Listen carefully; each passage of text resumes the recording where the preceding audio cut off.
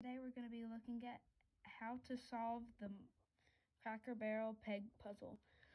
So what you want to do is imagine that this is a boat and you want to save all the people on board. So let's flip it this way. Make sure your hole is on the bottom when it's like this.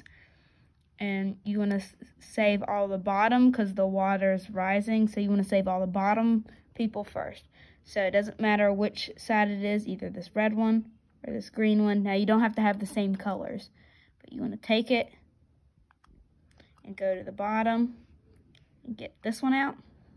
Then you want to take this green one, go here, take the red out, and then you want to take the bottom one and take the blue out. So now you have a little triangle here. And what you're going to do is, this is your captain. It doesn't have to be a different color than all the others, but I put it as a different color than all the others. So what you want to do first is, it's going to go around the board taking a bunch out. So you want to go down here, get rid of this, go down here, and get rid of this. And it's going to jump 3 times. 1, 2, and 3.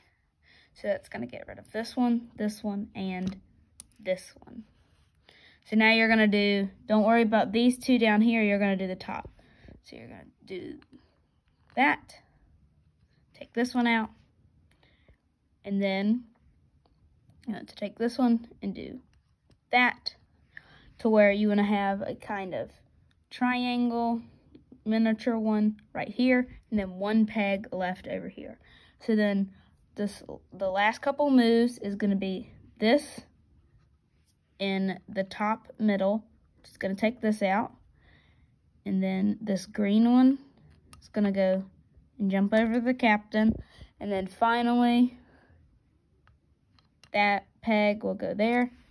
There you go. You're a genius.